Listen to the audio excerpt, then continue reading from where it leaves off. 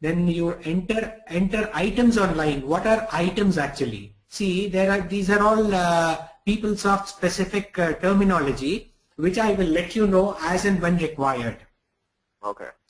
Because you have to, I'm sorry, you have to actually learn the PeopleSoft terminology more than the generic this thing impression and the generic feeling that we have. The terminology here is rather different. So item is something which you actually create, or which is something which is accrual types. Okay, accrual types. It has not been recognized. You haven't received the revenue, but you will receive the revenue for it. Okay, so it is called a pending item. So when it is the payment is made or the payment is received, we say it is a item. That's all. The receiving external pending items. I told you, pending item. Then defining payment processing and entering payments. How do you actually make the payment process? How do you configure the payment system? How do you enter the payments? These payments I am referring to are the payments that are receivable from the customer to me. Say for example, I have sold something to the customer. Then how do I actually receive the amount from the customer? Okay. Then you have a payment worksheet here to make your job easier. So this actually indicates how many items are pending from the customer side. Then you can also actually age the receivables. How long is it pending? Then you can actually maintain the items. That is, once you receive, you close the account. If the entire amount is received from a particular person or a customer, you close the account. Or if there is anything due, these things are all possible in the receivables module. Right. Then you have this expenses module, which is related to travel and expenses, reimbursement of employees.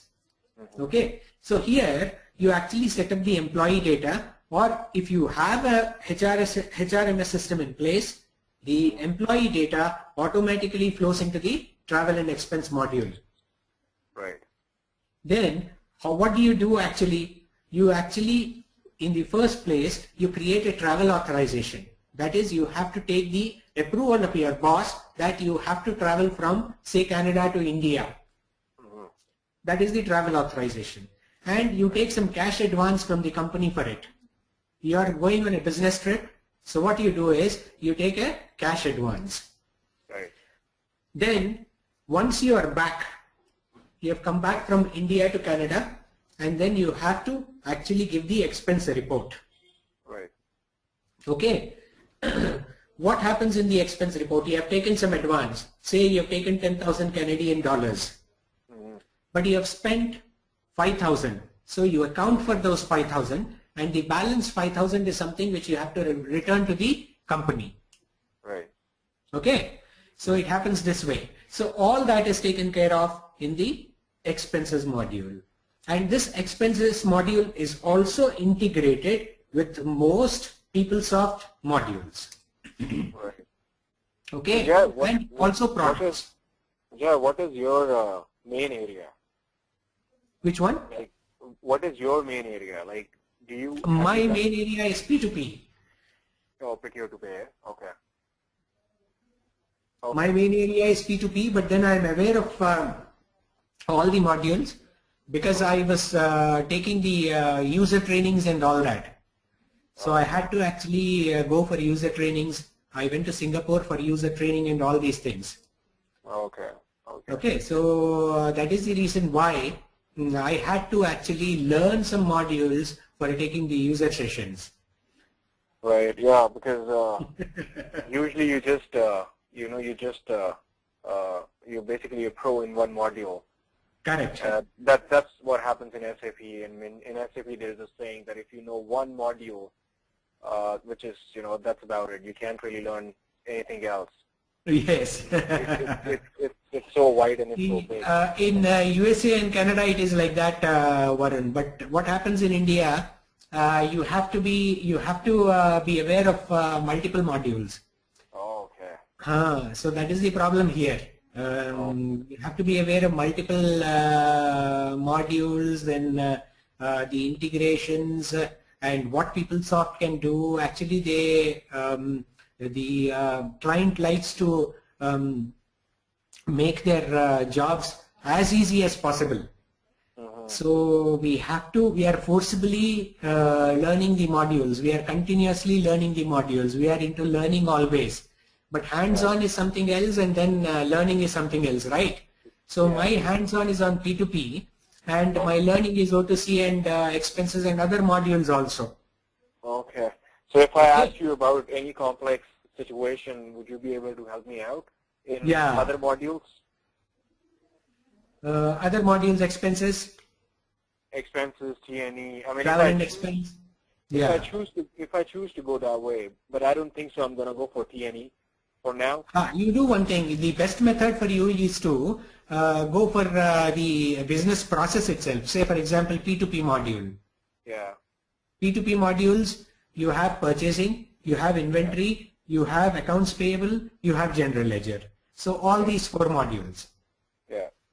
That will be better. At least you will get to know one particular line of business.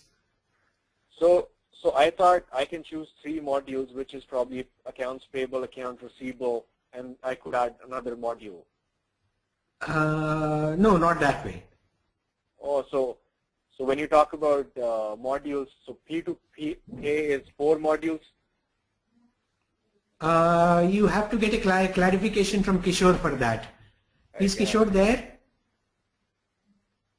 I don't think he is available. Okay. But you can choose any module, Varun. I give you that this thing. It's not an issue for me. You choose accounts payable, accounts receivable, general ledger. Okay. Yeah, because I got, you know what? I got his email, and it says, I have it right here. Let me just, so we deliver. Yeah. So it says course modules, billing, AP, AR, asset management, and then the GL. Okay. I've got 5 choices here, and he asked me to choose any 3. Not an issue. You can choose. You can choose. Yeah. I would want to go for all the modules. Okay. Not a problem. Yeah, you can actually speak to Kishore. He will let you know. I have to negotiate. Yeah. Yeah. I have to bring up my Indian thing and, negotiate. Yeah. Okay. Yeah. Then you have this payables, the very popular payables module. You must be knowing about the payables module, right? Yeah, I have a knowledge. Yeah. You have the knowledge. Yeah. So here you define every other thing, your banks, vendors, items, payment terms, payment methods, all these things, and then you process the vouchers. Everything is possible here. Right. Okay. So you can create and manage payments, you can post accruals, you can post payments, you can actually push it to a general ledger module, the accounting entries that are generated in the payables module, you can push it to the general ledger module, everything is possible. So, Jay, were you working with colleges or banks in India, or? I am working with an IT company in India, Varun. Okay. Okay. So who's your client? Because why I'm asking you is because have you ever worked with any universities or colleges before? No, I am actually now working for an IT company, and I have done the implementation, and I am into production support for that IT company now. Oh, I got it. Okay. So it is a huge implementation. Say for example, 80,000 employees are there. So it's a huge implementation, and the production support also is a large one. Yeah, so you guys use the ticketing system and whatnot to, Yes. So, and I am actually, I have a team of 6 to 7 members. Okay. and I am managing the procurement part. Okay, I got it. I got it. So, so do you use the same chart fields as these Which guys one? probably used? I said, do you guys use the same chart fields? Which chart, Varun? I'm not able to get you. No, chart fields. So Chart fields, yeah, we use.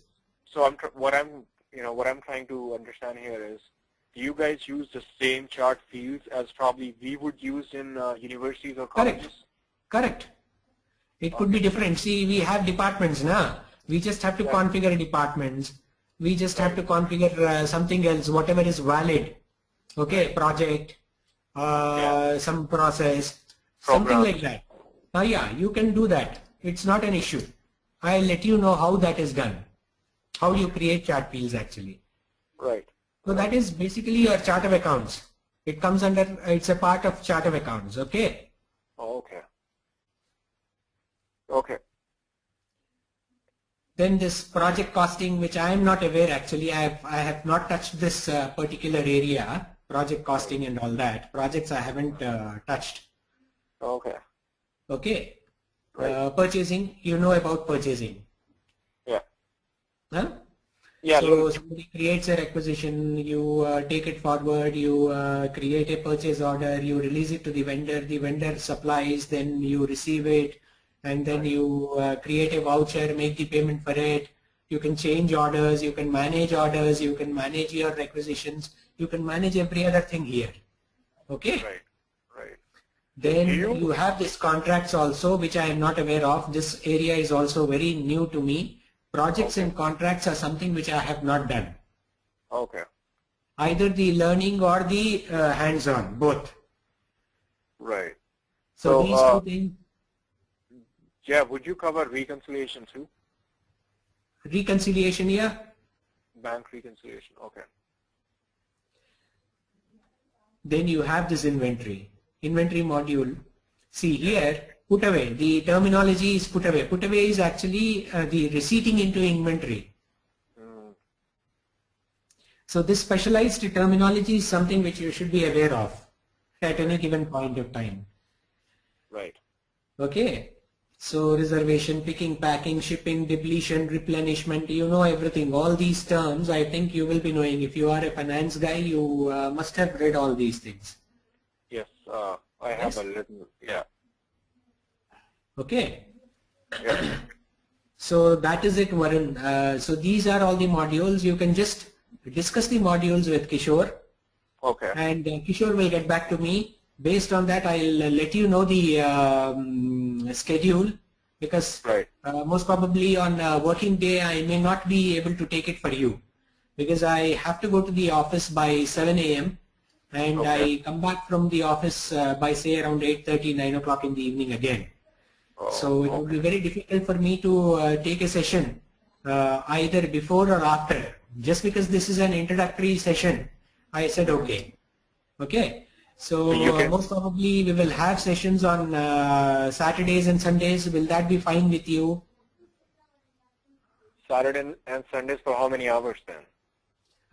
2 to 3 hours.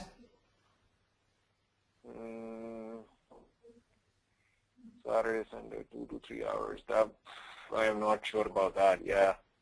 Okay, on a daily basis also, if we can have it say at around 6 a.m. IST. 6 a.m. IST would be, so around this time? Yeah, today we had it at around 7:15 or something. So your 6 o'clock would be, what time is it right now? Huh? What time is it right now in India? In India it is 8 o'clock. It's 8 o'clock. Also mine is 7:30 in the evening. So, almost 11 hours, huh? No, 12 hours difference. Yeah, sort of. So when you say 6 o'clock, then it's probably it's 5:30 in the evening for me, right? It will be difficult for you, right? It will be difficult for you. No, that's fine. 5:30 is good for me. Okay. Yeah. So on a daily basis, we will have it from 6 to 7. I'll take you through in detail each this thing. I'll take you through in detail. Okay. And Jay, how much time do you think would it take to complete the training? It depends the kind of process that you are looking for. I'll let you know when I take the module. I'll show you the processes. You can select the process. Based on that, I'll let you know how long it is going to take. For example, a single module should not take more than 4 sessions. So accounts payable should not take more than 4. So when I'm 4, so accounts payable means like P to pay, right? No, one module means, say for example, accounts payable. Or just account payable. Oh, okay, okay. So if you talk about procure to pay, then okay, I got it. Okay. Okay. Yeah. Because my thing is that I wanted to finish ASAP. Okay. That's something that I'm looking for. But yeah, one hour a day is good, and if you want, if we have time, We can probably. extend it also by an hour, not an issue. Yeah, no, 1 hour every day is okay, and probably on the weekends, probably we can extend if you have time and if I have time. On mutual understanding, we can do that. Okay, that's okay. That's okay with me. Okay, thank you so much Thank you. for your time, Jay. Yeah. But how was the session? You should give the feedback. I should, sorry? How was the session? The session was good. The main thing is I have had a few demo sessions with other companies. Okay. The main problem is it's hard to understand them. Okay. It's not because I'm sure they have a lot of knowledge, but the thing is that they're not able to, express what they want to say. You know Okay. where I'm getting. How is the expression here? How is my explanation and my no, language? yours. That's what I'm saying. That's where I'm coming to now. So yours is. I mean, I don't have any problem understanding you. Okay. So it was pretty good. It was awesome. Okay. Yeah. So I didn't have any problem, and I mean, while you were taking me through every sub module, I can judge because I have a little knowledge about ERP, how it works. So I can I can see that you have a lot of knowledge about PeopleSoft. So Okay. overall, the session was really good. All I got to do is just negotiate about the price, and I think I can do it with Kishore. Okay. Right. And Jay, where are you in India? Are you from? Where are you? No, where in India are you from? Actually from Hyderabad. Oh, okay. Okay. But do you speak Hindi by any chance? Hindi? Yeah. I speak Hindi also. Not an issue. Oh. Okay. No, I'm just asking. Okay. Yeah. बात कर लेते हैं. आप हिंदी में बात करते हैं वरुण जी? हाँ बिल्कुल जय मैं हिंदी मुझे आती है.